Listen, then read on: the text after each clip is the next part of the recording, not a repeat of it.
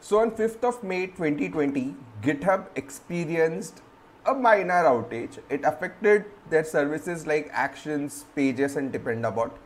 The outage happened because their MySQL table hit its integer limit. The ID was set to an auto-increment ID and it hit its limit. Right? So in this video, we'll dissect this outage. We'll mimic the same thing on local machine and see what actually happens. Then these folks have not really mentioned on what to do in that situation, but I have two approaches that we should be doing when we ever stuck in a situation like this, which would come in very handy. So let's jump into it. So this is their incident summary that they have posted on their blog, which says that, hey, during the incident, a shared database table's auto-increment ID, the auto-increment ID column exceeded the size that can be represented by MySQL integer type.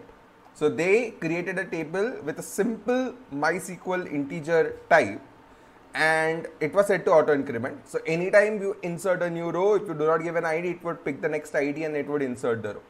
And obviously, like everything has a limit, MySQL integer type has a limit of 2,147,863,647. This is nothing but 2 raised to power 31 minus 1. Nothing fancy. So like normal integer overflow part, 2 raised to 31 minus 1 is where this person or this auto increment ID stopped working. So then what happened? When the column reached this limit, they attempted to insert large integers in the column. So they were trying to insert data, but the database rejected the value. Obviously, database would not say, hey, because integer type fixed with, it cannot add more into it. So because of which inserts were rejected, and which raised an error, active model ranger. So this looks like they're using Ruby to do this, and it throws range error. When I mimic this thing, I did not get range error, I got something else. I actually verified through it and everyone else got something else, but this could be because of some version difference or something. And because the inserts were rejected, this resulted in 5xx on our API endpoint, so which causes the minor hiccup, and it lasted for 2 hours and 24 minutes. Right. So if we would ever want to do this on our local machine, let's actually see what actually happens. Here, let me go to my ID. So now here what do I have is I have a MySQL 8 version setup. I don't know what version GitHub was using back then. Might be 5, might be something. I'm mimicking this thing on 8 because error seems error. We just want to know what happens when integer hits the limit. Like that's the fun part of it. Right, so that's what we'll do. We'll go through it. We'll try to do. I have some script ready. Hypothetically, what we are doing is, let's say we create a very simple table with 2 columns. The 2 columns are ID and name. We create a table called users. So their table name might be a little different. But let's say we create a table with these 2 columns. So ID, which is of type integer, auto increment, and a primary key. Name is a varchar type 8, which is not null. Right, so you always have to give the name while inserting the table. So if I run this query, the table gets created, I see the table content. Okay, now here you see the type is integer, right? So let's just confirm once on what's the type, or basically what's the value of the integer, the maximum value of it. Okay, back to the window. Yeah. So this is MySQL 8 documentation, which says that, hey, if my integer type, if my data type of a column is integer, the storage, the width of the integer is going to be 4 bytes. And because I have not given anything, the default value is a signed integer, which means it will support negative values and positive values. So it will start from negative 2,147,483,648, as in 2 raised to power 31 is basically minus 2 raised to power 31 to this 2 raised to power 31 minus 1. So that's the limit. So 1 bit for sign. So out of the 32 bits that it have, the most significant bit stays away for the sign, as in if it's a positive number or a negative number, and every other bit is used for the value representation. So that's the limit. So which means even in our case, we would hit that particular limit. We would be seeing that particular limit only. Okay. So we created a table. Now let's insert a few rows and see what actually happens. So I'll just insert a row. I'll insert into user's name A. I'll open this thing. So we get ID 1, name A. So auto increment ID starts from 1, name added as A. Now let's just add another row into this called B, and we should see ID being auto incremented. So if I go here, if I refresh, I see another row added. Right. Then let's do something fun. Instead of not specifying the ID, let's specify the ID this time and a little larger. Let's say I want to insert C, but with ID 100. Now what would happen?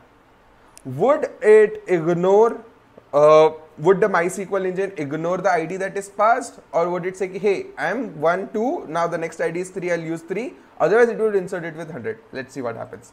If I insert, what we get is it inserts the row with ID 100. So 100, C. Now the fun part, let's say I try to add D into this without specifying the ID value. Now what would it do? Would it say, hey, last value with my auto increment is set to 3, now the next value should be 4, so I'll insert it, no, my auto increment value is set to 2, next value is 3, so I should use 3, but the last ID was used is 100, so should it use 101? So let's put and watch what happens. If I add the next value, the next ID value that it picked is 100. Which means that if we ever be very explicit on the ID that we are entering, and if it's the maximum one, it would replace it. So auto increment, the internal auto increment sequence would be using, would change its offset and start from the new one. Okay. Now that we know that this is there, let's insert the maximum possible integer value into this. So the maximum possible integer value is 2,147,483,647. So 2 raised to power 31 minus 1. Now if I insert this, the row should be inserted, and it did. If I check the output, the row is inserted with this humongous ID, which is the cap. Now what would happen if I try to add a new row without specifying the ID, which means the auto increment should kick in, right? The auto increment should kick in, not this one. I just want to insert the F1. Okay, let me insert the user F without specifying any ID. What would happen? Integer limit is hit, is already reached. When I try to add something, what would happen? So let's run and see what happens. It gave us an error. The error is pretty weird. The error says duplicate entry. It is not saying out of range error. Although because it's error, you definitely see that no value is added. But the strange part is MySQL throws a duplicate entry error or a duplicate key error while the integer is out of range. Why so? Right? So GitHub in that blog said they got range error. I'm not sure if it is explicitly done by ORM. Is it version specific? I tried it on MySQL, a few versions, mostly MySQL 5.7, but I still get the same error. Might be something I might not have configured, because I found out there are something called a SQL modes, which is strict mode, lenient mode, and there are a few other modes. They might have some different database configuration, but at least on the default one, I'm seeing a duplicate entry error. Right? But in any case, it's an exception. The value is not yet inserted into the table. Right? So what we have to do is integer hit the limit. We'll see this exception. The developers will see, array, what's wrong, and then the story of fixing things start. So now I'll just quickly walk you through what we did, and now we'll talk about the approaches that needs to be taken over here. So first, I'll just share my other screen. Okay, so we'll start going through this particular part on seeing what exactly happens and how we go about it. So dissecting GitHub outage, the same thing that I just did, is just written over here. Few key highlights is 2 raised to power minus 31 to 2 raised to power 31 minus 1. Their impact was actions, pages, and dependabot got affected. So which look like they're like which looks like that they have some installation token, like they said that some installation token was gone. So as in people who were trying to install something wanted to get some token, and which is what started failing. So not a major outage, but few critical services were gone. Okay. Now comes the main part. Because we got a duplicate key error, what does this actually mean? Like from the databases side, what could have actually happened when White threw a duplicate key error?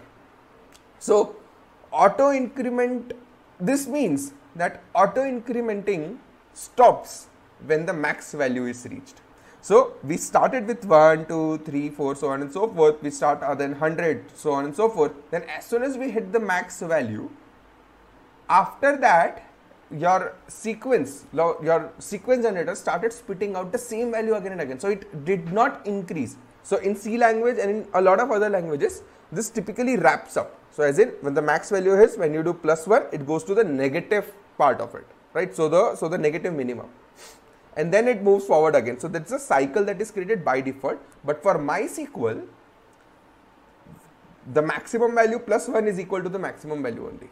So it does not generate a new value. So it just stops there. So given that it is stopping there, now from that auto increment we got that same value, the max value, and now when we are trying to insert the row, it would get the same ID, it would try to insert it, but hey, the row exists with the same ID. So then insert would fail because of duplicate key error and not because of range error. So this is exactly what is happening, and I went through a bunch of internal documentation and there they wrote a similar behavior. I'm yet to go through the MySQL source code to actually see where they have written this logic, but at least on their documentation, in their source code, all the comments that they have written, in which they have actually specified this part where it stops iterating after that. Okay, but to be really honest, really honest, this is a very poor error, right? For a once in a lifetime situation where your integer hitting, where your 2 billion entries are there in the table and you're throwing duplicate key error, I mean, like, you should have a separate exception for that, to be really honest, right? Okay, so what did GitHub do to fix this issue? In the report, they have not mentioned they've done anything, like they have not been explicit about it. Obviously they would have fixed it because 2 hours outage was there, but they didn't say what they actually did. But what they definitely mentioned is the preventive measure. Like, so this is a key thing that we typically avoid, is we should be very explicit into like monitoring things, right? So they wrote that they have an alert set at 70%. When an integer, when an auto incrementing integer column hits its 70%, they raise an alert, right? So which is something that we all should be doing on the table that are high ingestion rate. May not be on a table which is low ingestion rate. Like let's say you are a listing page of a particular seller or something like that, where you have a very limited set of entries, not a large number. Let's say you are Udemy and you want to list courses. You'll never hit 2 billion courses. I hope they do, but to be really honest, in real world, you will never hit 2 billion courses. So then integer limit is never going to hit there. So, but on a table that has high ingestion rate, you definitely need to put a monitoring in place, where you say that, hey, when my integer reaches 70% of its limit or 80% of its limit, alert, so that you have time to fix that. Right? So you create a DB monitoring service that periodically pings them, let's say every 1 hour or every 1 day, to see if limit is reached or not, and then you raise an alert. Right? That's very simple. But let's see, hypothetically you reach this. How do you mitigate? Because obviously GitHub had to do it. Obviously GitHub had to mitigate the issue. What they could have done, like the 2 approaches which I found in one superbly written article, I'll link it in the description. Right? The 2 approaches that that folk mentioned is something that I have personally heard of. I've never used it, to be really honest, but when I tried it on my local machine, it actually works. Okay, so the 2 approaches is, approach number 1, make ID bigger.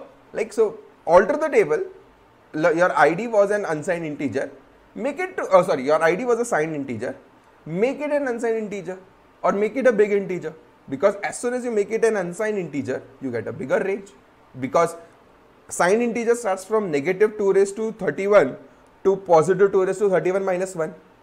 But an unsigned integer, wait, I'll just pull in now.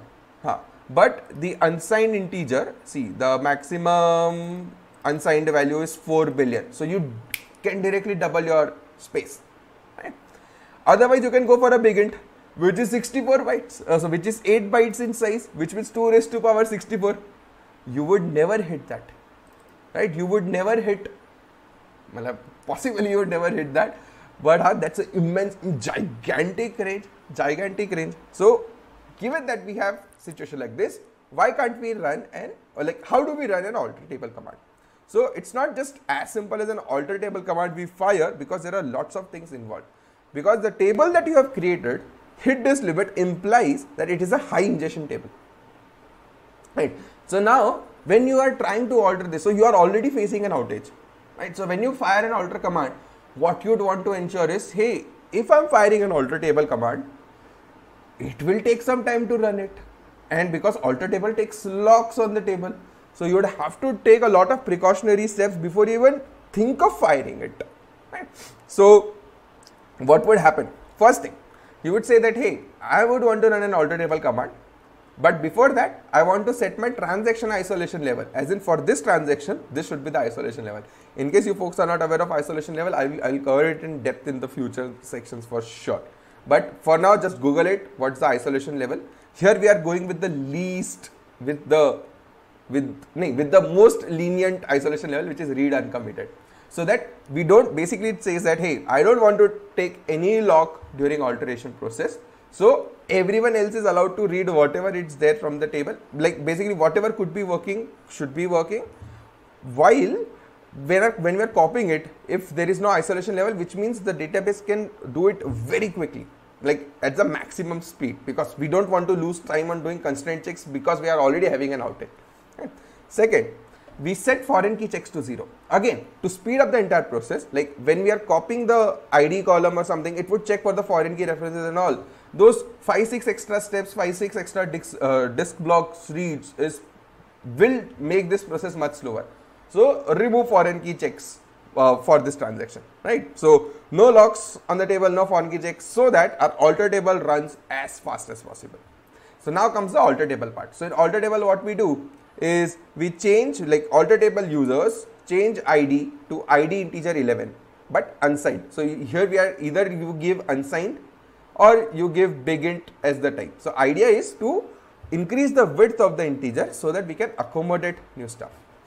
And then we set it to not null, auto increment, then algorithm equal to copy and lock equal to shared. Right. So basically what we are doing is we are copying the table internally. Internally we are copying the table. When alter command is fired on the ID column, the entire table would be copied.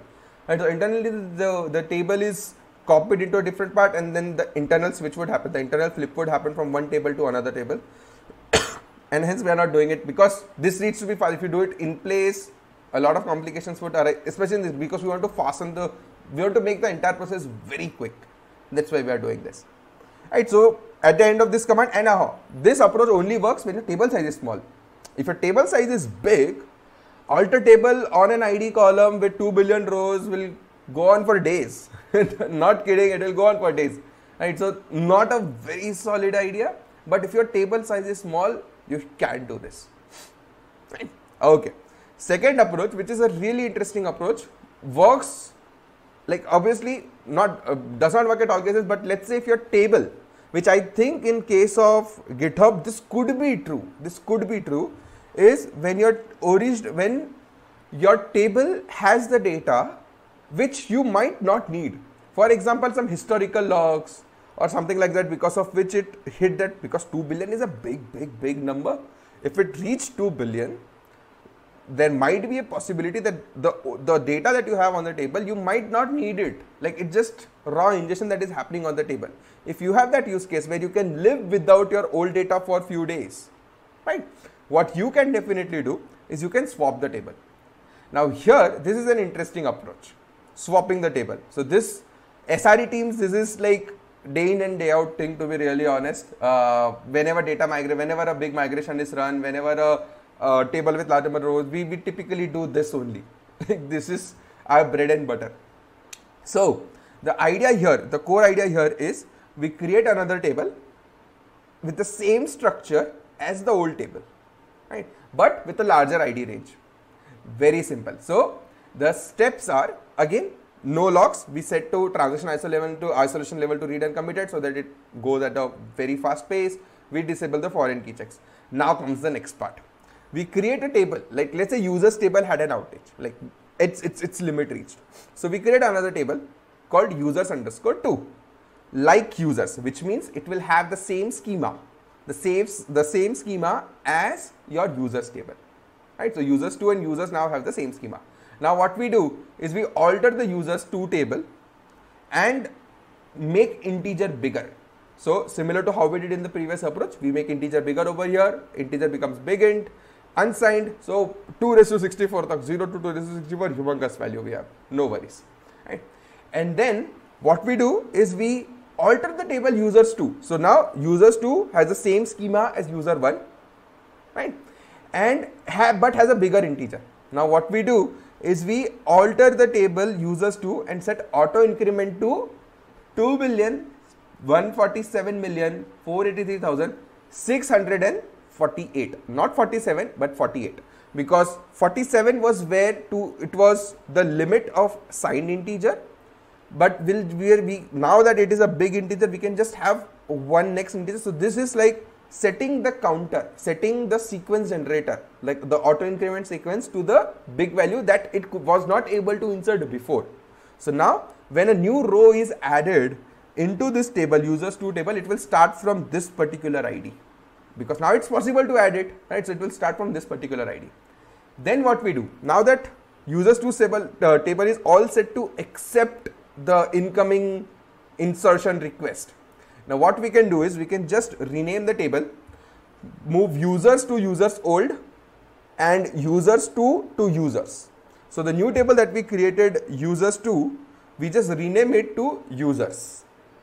With this, what happens is now we'll have an empty users table with a very large integer width of, like, it's a big integer, so 2�64 is the limit. An empty users table with large integer starting from this ID, right? So old data is moved into users old table, a new table is created, users 2, copied into, like, and it's renamed to users. So any incoming insert request will now start inserting the rows properly, so your outage is mitigated. And then you slowly run this insert query that inserts everything into users table from users old. So all entries with smaller IDs from 1 to 2,147 wala number, so all of that will be slowly copied into this users table. But because it started from 48 and not 47, so the new rows will have 48 till 47, it will be part of this users old table, and the data will be slowly migrated, and this can go on for days. To be read, this can go on for days, right? So that's how you can quickly mitigate it part, depending on what kind of situations you are in. But the best way in any case is going to be having an alerting system so that you are prepared for this. Either you would want to run a migrate, or you might want to go into microservices architecture, or might want to have a distributed ID generator sort of stuff and just drop the ID column over here. There are many ways to handle it, but if you ever hit into an outage where this hits the max value, this is what you should be doing, right?